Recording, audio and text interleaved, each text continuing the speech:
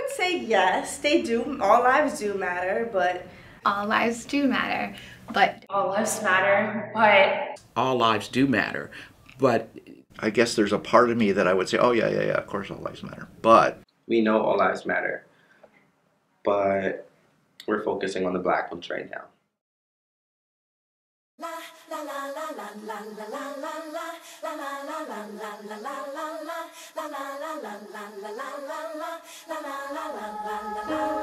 Controversy on campus, a Black Lives Matter flag is flying high right next to the American flag. Students at the University of Vermont surprised to see the showing of support from the student government. The flag expects... Black Lives Matter flag is flying over the University of Vermont campus. A Black Lives Matter flag goes missing from the University of Vermont.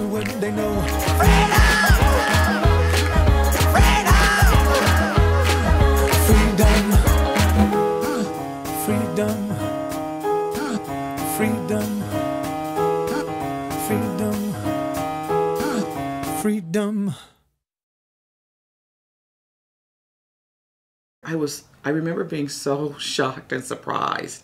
And at the same time, I remember on my Facebook page or whatever, I started posting pictures of it and saying, look what my institution has done. And I knew from the summer that he had a Black Lives Matter flag and that he planned to raise it should the occasion be required. Because it was last summer and I had our marketing person design the flag and had it made. So I thought at some point in time the flag would have to go up.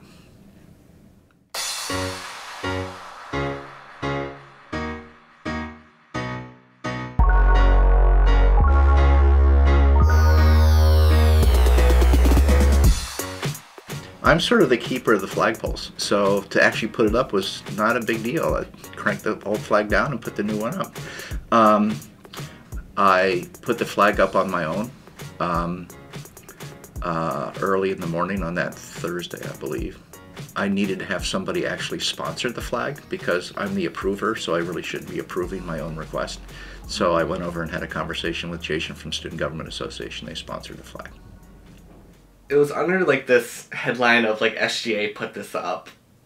It's not like they needed to really push through anything to get that up. It was just, they just needed to make the suggestion. So while I appreciate that it happened through SGA or whatever, I think the way that they wrote about it was giving them a little too much credit. I just remember walking either to or from the Davis Center, and I like just looked up and saw it. I don't think there was like any notice about it going up. I just remember seeing it, and I felt good. I hadn't left my room all day, so I didn't see it until Akila pointed it out and until her post went viral.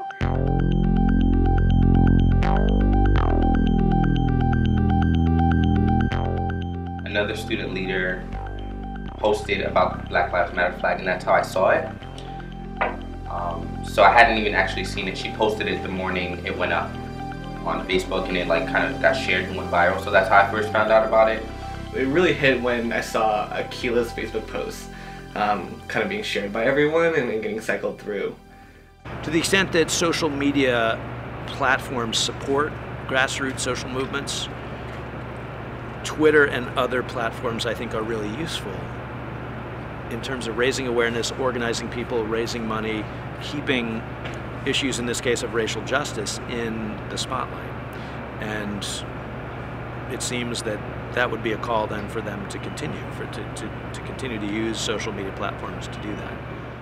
So the media for me is everything. I was the default phone number for people who called the university switchboard. I probably got well over 100 phone calls. The social media component was just absolutely interesting. Had my life threatened, my job threatened, that threatened to take all the federal money that UVM gets from the federal government because Black Lives Matter is a political party and institutions can't support political parties. I mean, all of that stuff. So it's interesting that that social media part sort of went in that way. I think it was powerful to see UVM's social media, because I think the comments I had saw prior to were underneath like the Instagram page and the Facebook page. But for UVM to boldly state that, you know, this is something that we're proud of. There was a lot of negative pushback from, families and alum on homecoming weekend. So the president and others were really fielding a lot of complaint and a lot of anger. I was actually scared, because I just didn't know what to expect out of the campus.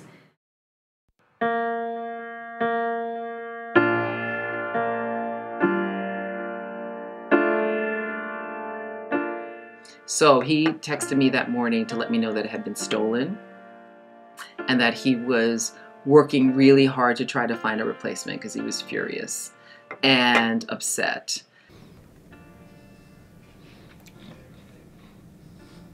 I was pissed. I was in tears when I got to the place because I just thought, how dare somebody do this right now? Why? Those same people who will go out of their way to spit at someone from their car, it's not a far-fetched idea to think that they would steal a flag. A lot of times UVM and Burlington and Vermont as a whole thinks we're pretty liberal, things are good here, and it almost allows us to think that problems don't exist, that racism doesn't exist, that other forms of oppression don't exist. And I think that just kind of shows yep, even at UVM, that flag is going to be taken down by someone who didn't like it, but we're going to put it right back up because that's those are our values. Communication was happening, transparency, and to understand that it had been stolen rather than university or somebody, actually took it down, because that wasn't the case. And so I had to make sure the flagpole wasn't broken, because clearly the goal was to put another flag back up. So we did that.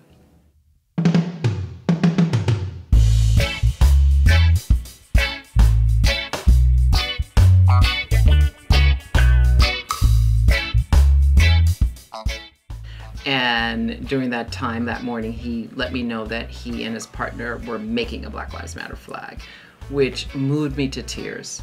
Basically decided they were going to make another flag. Amy was going to make another flag. And I was like, Sunday? What stores are open? How do you make a flag? I couldn't, I'm not very creative, so I couldn't figure that out. Pat Brown took it upon himself to remake a whole flag that it was of good quality and string it up for his students, for the students of color. I think for me it showed kind of dedication, because I don't think a lot of other schools would have taken the time to create a flag. I think they made the right choice by putting it up, replacing it, and putting up another one. Specifically Pat Brown, I think that was a very honorable thing he did. I was so proud of UVM for doing it, so proud of Pat Brown and all the other people who were involved in getting this flag. Yeah, I mean, it wasn't a paper mache piece of crap. This was a fully stitched flag that went up the day after it was stolen. I felt like they made a conscious effort to tell me that I mattered, and to tell many other students that as well. There was no announcement oh, we're gonna make sure this happens, we're gonna put it back up. He just did it. That's such an amazing example of support and advocacy and allyship. When you spend your time, your energy, your products, to fix something and to make something right. Then again, it was just another moment where we were so disappointed that a flag got stolen. The person who did that, regardless of whatever their intention was, the impact was that it only made us stronger and unified us.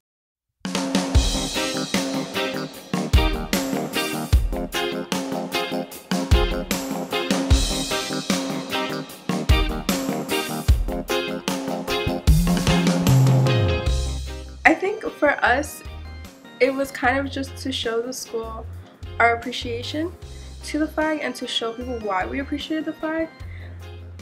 And then it just became something more. It just became it became a place where students came and showed their solidarity and showed that they were here to support us. So let's sort of put a flag up and have a conversation about it and build some programs and some dialogue around it, which happened a little bit in the fall, this past fall, but probably didn't as much as it could have or should have. I felt that we made a great stride in putting that Black Lives Matter flag up, but what have you done since then?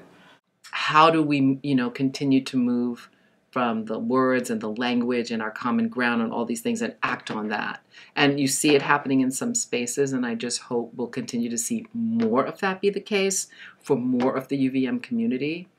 A more real embrace so that behavior changes and therefore policy changes, and therefore, we are more daring, which is what Pat Brown was. We are more daring in our stance, against oppression. Grassroots movements are great, but when we have institutions like the University of Vermont and then other universities taking a stance, I think is when the pressure will come to those in political power to make change. There is a lot that we need to work on as a university, but there is also at the same time a lot that we've done well. One of the important things to really do is to acknowledge that there are organizations on campus that dedicate their entire being on race and on just ethnicity and on cultural understanding. So I think the most important thing is to partner with these organizations and to add us to the discussion, add us to the roundtable. Having centers like the Mosaic Student Center and different programs like that, although they increase visibility, they also are catering to the needs of this community, We were on Revstone campus in the Blundell House, and you talk about racism that's inherent in geography and the fact that we're on the periphery of campus where Blundell House was. Now we're in Living Learning, and it's fabulous to be here because students live here, first of all, in Living Learning Complex, which is awesome. So in addition to a large common area that's just like a great gathering, meeting space, we have a kitchen which just got fully renovated. We have a student club space. We have a meditation room. We have a library. We have a large classroom space. That's just wonderful. Really, really happy, really thankful to be here and happy that the institution got behind us and really understood the importance of this. This space is really dedicated to the mission of making sure that, people of color know who they are, that their culture is celebrated, and you develop in your cultural knowledge about yourself as part of your educational journey here at UVM. What BSU does to increase visibility of students of color on campus is hold events that students of color care about.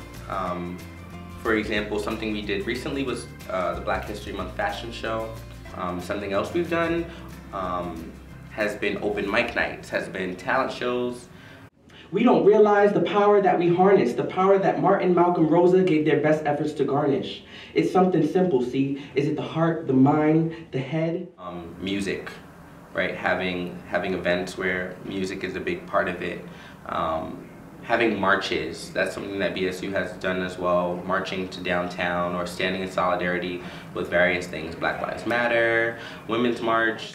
And I think this university basically just needs to continue acknowledging that Black Lives Matter and that they understand what it really means, and making sure that, they continue to keep an eye on how are Black lives not mattering here and what do we need to do about that. So the way I view it is there should be more faculty of color.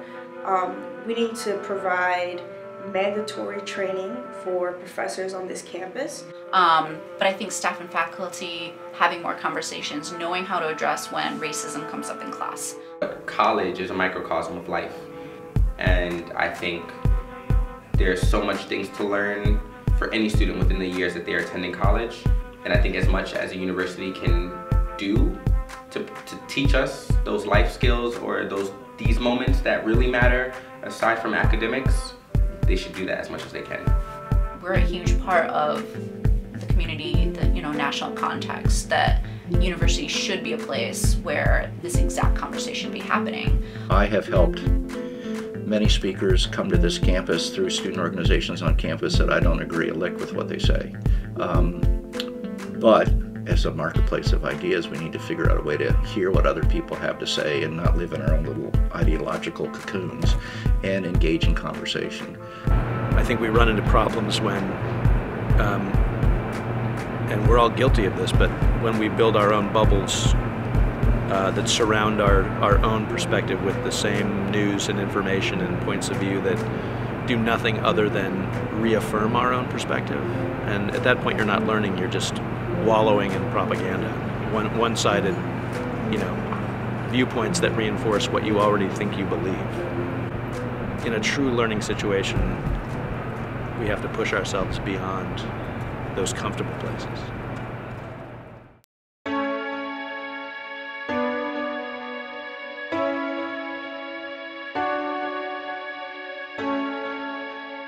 And this is not, Black Lives Matter is not a threat. It is a cry for help.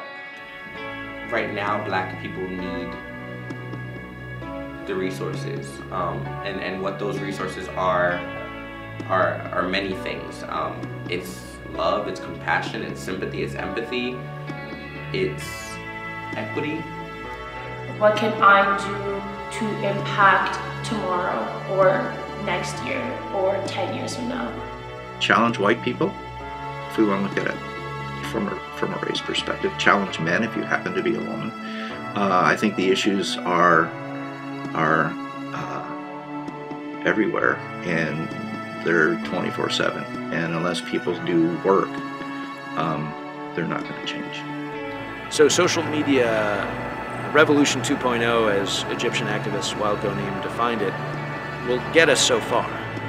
But at the end of the day, we have to have the courage to put down the phones and the laptops and look each other square in the face and really figure out together how we can build a better, more humane, more sustainable, more just community. And it has to start where we are, which is here at University of Vermont. So we really have got to realize in community, you have to step up and stand for each other. And we're in a better place. Still got to work, but a better place.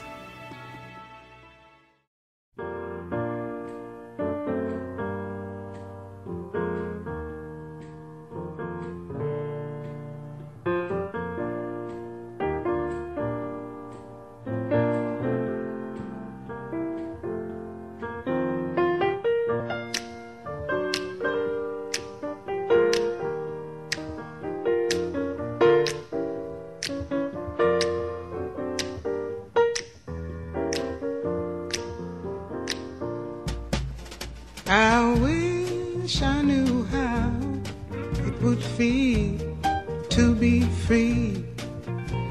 I wish I could break all the chains holding me. I wish I could say all the things that I should say.